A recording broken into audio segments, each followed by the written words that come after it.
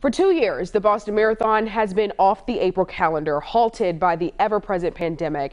Well, come Monday, the historic marathon is returning to its traditional April date. The iconic race is scheduled on Patriots Day, and preparations have been underway in the city, and athletes are already in town. And that includes the reigning 2022 Olympic champ from Kenya. I used to watch it, and I've heard that the course itself is tough.